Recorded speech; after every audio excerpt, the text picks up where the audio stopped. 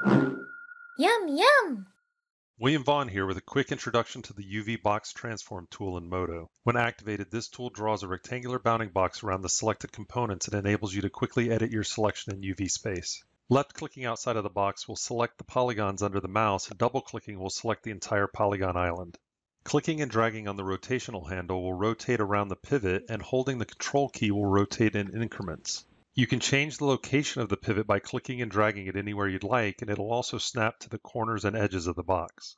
You can also hide the visibility of the rotation handle with the Show Rotation Handle toggle. Clicking and dragging inside the box allows you to move the selection. Holding the Control key down will constrain to the U or the V axis, and holding the Shift key will snap the box corners to major axis lines.